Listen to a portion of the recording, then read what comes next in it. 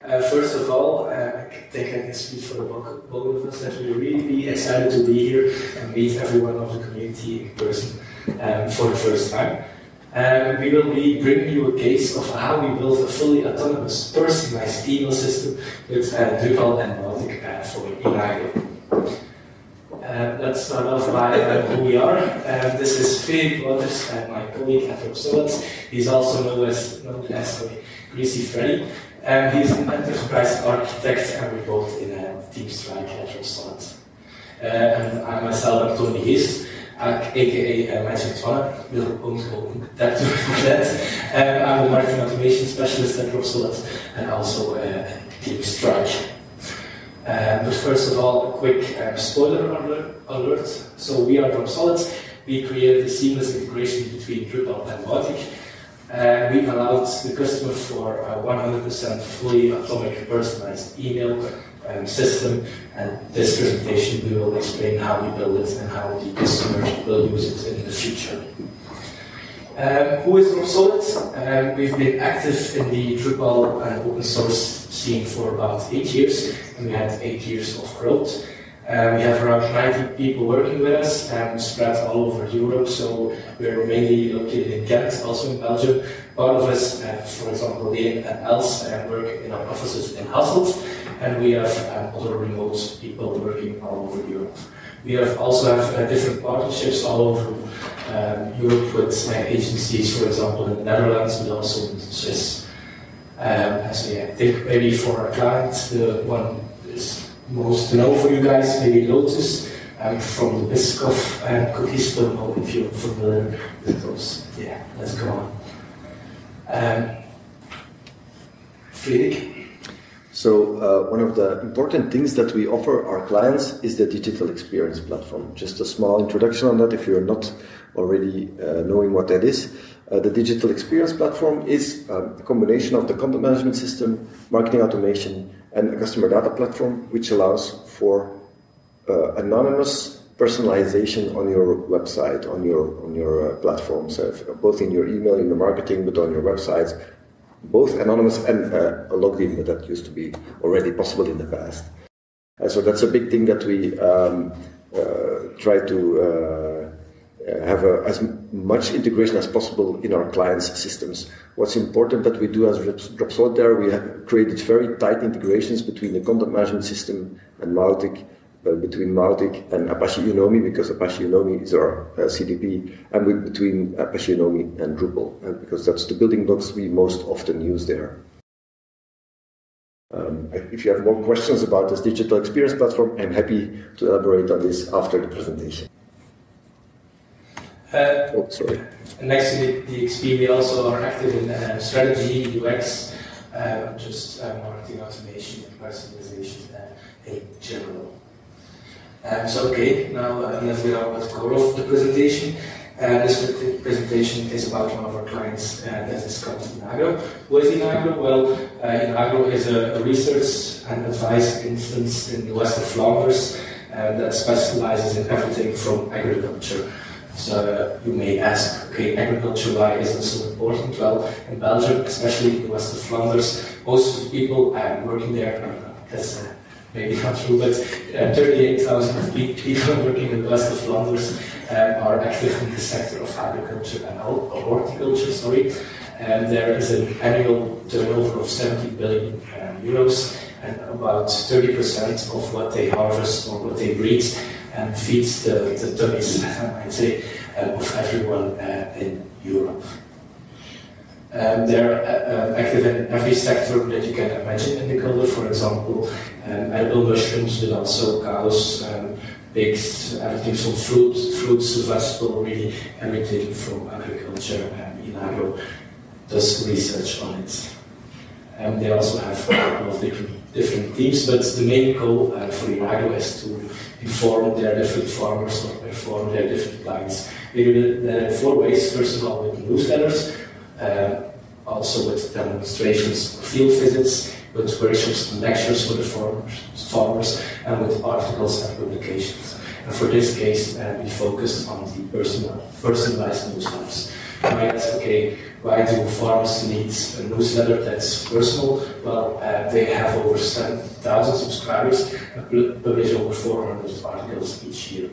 The main thing here is that every article has a specific subject, and they have over 30 subjects that each farmer can be subscribed to. For example, I'm a farmer who's very active in vegetables, so I'm subscribed to salad and cucumbers. So that means I don't want to see anything about cows or strawberries. So that's why it's very important that the articles that the people receive in their email are only relevant articles for their subjects. And another big thing to this is Inagro itself doesn't have time to create emails manually. They want everything to happen automatically, so they just put it in the CMS Drupal and it needs to be sent out automatically and personalized without them doing anything.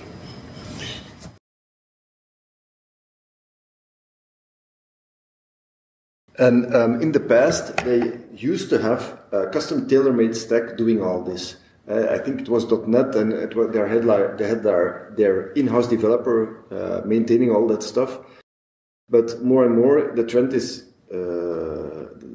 there that companies are going to a composable architecture. What does it mean? It means that, and you also see that I used the slide from the Dries note, where companies are going to a composable organization more and more. In practice, this means that companies are using an OAuth provider, they're using Microsoft Dynamics, they're also using OAuth or SAP for the ERP system, and like all these kinds of tools. Dropsolid with the digital experience platform is also an important player in their set of capabilities, because that's what they need, capabilities.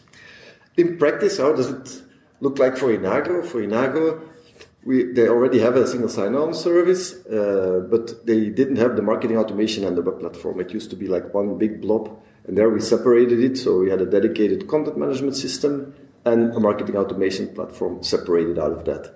They already had a CRM, Microsoft Dynamics in our case, and they wanted a tight integration with the marketing automation platform, Mautic, so that the contacts could be synced with their preferences between those two. The web platform is also linked to the single sign-on. Why? Because end users log into the website and they also want to see their personalized content in the website. So not only do they receive personalized emails, but when they log into the site, they also see personalized content there. So it's a fully personalized content experience that they want. That's, I think, the most important part here. What do we need to realize this? Is that there is a transfer of personalized data, so the content that goes from the web platform to the marketing automation, and in the other direction, segments, preferences, and campaigns need to go from the marketing automation tool, from Mautic, to our web platform. We could have just used Drupal for this, because Drupal can also send mails, but as you know, the email editing experience in Drupal is absent. There is none. And in Mautic, yeah, there is one. So that makes already a big difference. You want to continue on this? No? And also Mautic gives us very interesting email analytics. Of course, you all have seen these screens, but I think it's really enlightening for users to actually see those, because they didn't have those stats in the past. So for us, it's like a given, but for end users, it's still important to note, okay, do you have actual working statistics on your emails? You see that so many mails are being delivered, so many clicks are being realized on your content, and they're using these kind of devices to consume your emails. And what's also a big differentiator is that they can have control over their own campaign flows in the system, where in the past it all was hard-coded. So it gave them a lot of flexibility to have more control. And as told already, the link with the CRM for them was also a game changer, because it came almost out of the box. Okay, so a little more into detail. To realize this, we had to sync some stuff between the sites. I already told you, and we're going to start with the contacts that were synced to the user profiles in Drupal. You see here the contact screen. The moment the user logs into Drupal, we're also syncing the user profile to Mautic, and this allows the user, when logged into the system, to edit their preferences. Here you see like a lot of the the interests that user can be interested in. And when this form is saved, it will also push your preferences to Mautic, so that we know in Mautic a contact has specific preferences. We are using the API to make this link. It's not a preferences page. This was one of the issues that we had with the Mautic, but we're using the API now to save these preferences to the contact. This is just in Drupal. If you're interested, we're using the Mautic paragraph module. There is an API connector in there. We are not using the Mautic API module for this, just if people are interested in this. One of the other questions that the client asked us was to have automatic campaigns. They really didn't want to do anything to send an email, so it had to be fully automatic. In Mautic, as you know, you have to create campaigns. So yeah, we had to think about, okay, how are we going to let this happen fully autonomous? And then we knew the content editors were going to edit in Drupal. So they had their like familiar environment there. And for them, it was okay to have like a view on the campaigns there. So what we did was created a link between the campaigns so that they were also represented in Drupal. This means that they could edit the campaigns in Drupal, and it would also sync through the API to Mautic. But there is also an automatic, let me see, this is just a field, so it will also save the Mautic campaign ID in Drupal, and it automatically generates on cron the campaigns for every so much weeks in the future. This allows us to have it will automatically, continuously generate campaigns all the time. And then in their content, they can link to a specific campaign. So they can create content. By default, it will be automatically linked to the campaign that is active in this specific week, but they could change it editorially. This gives the end users in the content flow, the ability to control in which newsletter content could be sent to their end users. That's on the campaigns. Here you see that the campaigns are being created in Mautic. And then the segments. So I already mentioned in brief that in the profile, people have a lot of segments. In Drupal, we have a thing called taxonomy terms. So a user profile has fields, and where we added a taxonomy term reference field. So it's actually just a link to like a tree of data. And these taxonomy terms are the interests that the user can be interested in. And those are also automatically synced to Mautic segments. So this way the segments are automatically populated, and Drupal is the master of the segments. They could manually disable segments to be created in Mautic if they would want to have like Drupal-only segments, but for now I think it's not the case. Every segment is being pushed to Mautic. Here you can see this is one of the examples. We needed to do the demo to the client, and we created a newsletter with Love. It's Belgian endivs, and we wanted to see it automatically appearing in Mautic, so it works. I think on the previous slide, just the main takeaway here to maybe translate for the marketing people. The focus was also here to make it really simple for them. So the only thing they needed to do was fill in a new subject, for example, cows in Drupal, and it gets automatically generated also in Mautic. So the connection is there, and they need to do anything for it. Yes. And then we're coming to the gist, the essence, like the most important thing, to make it fully personalized. Because now it's already automatic, it's using the content from the CMS, and now we're getting to the personalized part. And that's where we're using tokens. So we created a plugin in Mautic that allows the editors in Mautic use these tokens, and these tokens that you see here, personal events, general news, and personal news, will be replaced on send time by they will be replaced to an API call with the parameters of the user. So it will give the campaign ID, the campaign date, just to make sure, and also the user ID, I suppose. And then the API call on the other side, so the endpoint will give for this specific user, for her or his interests, all kinds of articles that are related to this period of time. And we will then render it in Mautic and the mail will be sent to the user. So this way we have like completely unique emails for everybody. An example of this, I think, is this one. This person was interested in cows and soil or something. Yeah. Voilà, okay. This is just an example of the API call, so it just gives an idea. You see here that the type is general news and the campaign ID is 1, but of course we are using URL parameters to have like the different content in the different, and the representation will be in the end the same, but you could also give different templates for the different types of news or evolve on that. Our goal is to open source this plugin, of course, but it's our first client with this specific type of plugin. We would love to open source this, but now it's like a little bit too specific. Our next client that asks us this kind of plugin, or if any of you have this request, we can work together to make this more open source and get this out there for everybody. That would be really cool.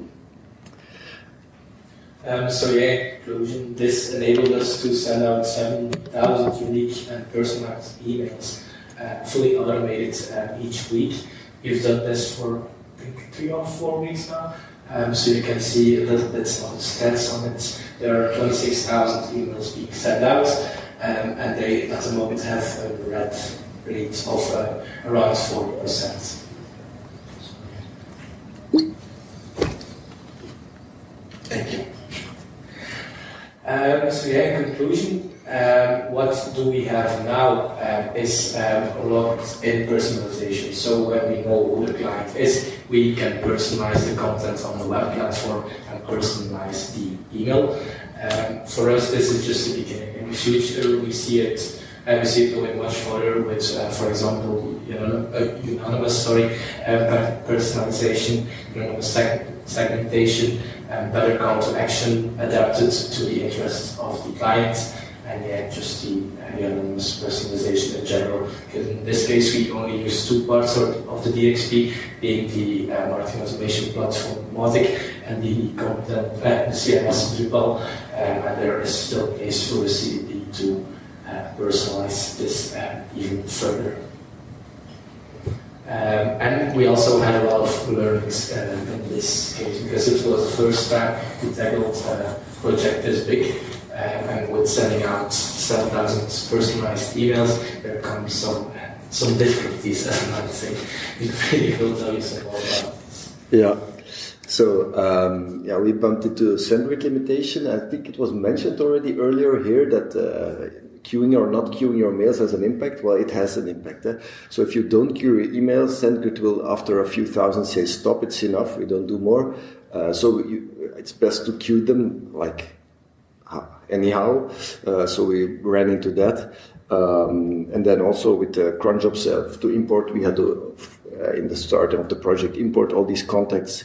Also, there's a cron job that we didn't know about, so you have to also import them and then add the cron job to your cron job list.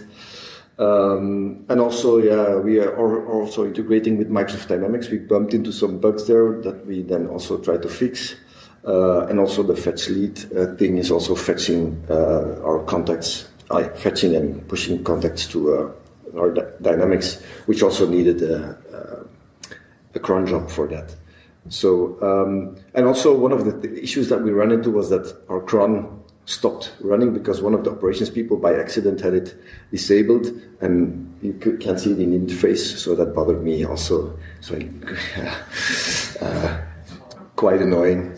So that's why I also added a feature request to have like a pop-up that you see that your cron is not running. It could prevent some pains or sweat. A lot of learnings there. If you have any questions on this project, I think we're almost at the end.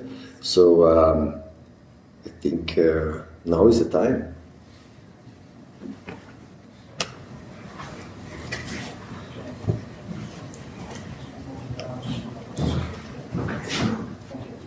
Interesting presentation. I have a question on the personalization, because this is about the environment too. So in my case, we had a form, and when somebody submits a form, and we use the like the token from the form submission into the link, the redirect link is broken. So because right now I think the tracking works with static links. The link is changed into /r/the ID of the link. But now you are sending like super personalized, so even the links are personalized to match that person. So the statistics that you will get is either buggy, which I think the case, or they are wrong. So did you go into that specific? No, not yet. No. Okay, so you run into that. Yeah. When you do that, please contribute on like how to solve this issue. Yeah, that's good. Certainly. Yeah, as you saw in the statistics, we're just like a few runs deep in this sending these mails. So yeah, I'm very curious to what you say there. Thank you. Any other bugs you want to? I have a question about the composable architecture. Like, what will, for example, happen if you are sending an email with these new tokens and your Drupal instance is down at the moment? Yes, that's certainly an issue. Of course, yeah. I don't know. I think we had we had one issue. Is it over? But we just canceled the campaign in Mautic, so it can be cancelled manually. When we check it when the accounts. Yeah, we were also playing with the error mechanism when the mail is sent. What happens when the system goes down? So we've been playing with that. I don't know. I'm not a developer of the system. The developer is not here. But we were playing with what happens when it goes down, and we're also one of the things that we learned was maybe that we shouldn't do like the call for every person. The alternative idea was that maybe we can fetch all the content for this campaign in Mautic and then just like assemble it for every person. You understand? Like the difference is that we don't fetch for every person the API call, but we're fetching the content for one campaign and then assembling it in Mautic. So that's an alternative idea that we are playing with at the moment, maybe to do this differently. You're also trying to solve these questions and problems. We have to retry something when the system goes down. It's always tricky.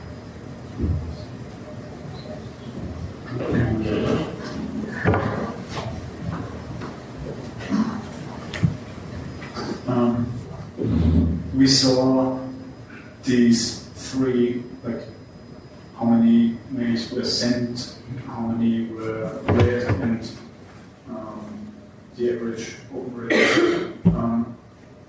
I think it's going to be really difficult in a few iterations. I mean, it's already difficult to understand any of this data because it's only the surface of understanding what actually happens in the mail. Because it's one dynamic email that catches all the engagement, and Mautic is, as soon as a link is valid, it appends the link in the history of the email to the clickable links, and it's going to be blow up like crazy with the time. Then you have one email with 17,200 links with no time. And I think this is going to be really interesting what could be done, because maybe you could create a new email for each newsletter. Yeah, we're working on that at the moment. For now, the tracking is happening in like a separate Excel where we gather all the data and all the links being clicked as much as we can now. But it's still in the future, like a year, there will probably like close to 100,000 or 1 million even emails sent. So we're looking into a solution to separate it and create one, especially for each campaign at a time, so it's easier.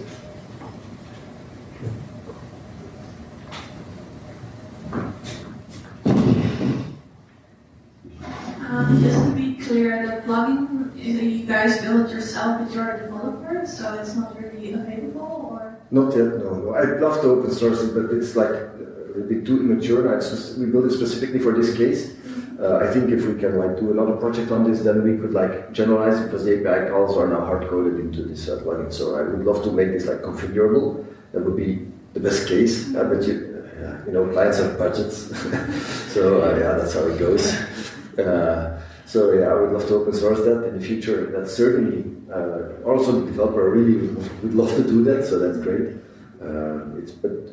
I'm happy to share code. If you say, okay, we're looking at this functionality, I'm very happy to share the code and because it's not very much. It's I think a few class files. So it's really doable if anyone is looking into that. Yeah, because I am doing the newsletters every week for my company, and what I'm basically doing is literally putting links in the newsletter to Drupal, and I'm like, if that can be automated, that would be amazing. Yeah, you got the answer. It's certainly possible. Yeah, so then I can find if the marketplace is like live from you, then I could find it there, or like. But there's other possibilities as well. Drupal has also the XML feed, the RSS feed plugin, and there's also, I think, in the Mautic RSS plugin where you could automatically import content. I haven't used it myself, but I was suggested on the forum somewhere, so I saw it somewhere. So you might look into that and give it a try, just to see if it automates the copy pasting for you. Yeah, maybe. I think we should talk together so we can make that use it more. Yeah. Thank you. Just one comment to the RSS that it's not going to create personalized daemon for everyone. It's going to create personalized daemon in batches. So this is a lot better what you did for this purpose. It's a different use case. If an editor is doing a lot of copy paste, it could then copy paste in the content for them, but it doesn't have anything to do with personalization anymore. Any other questions?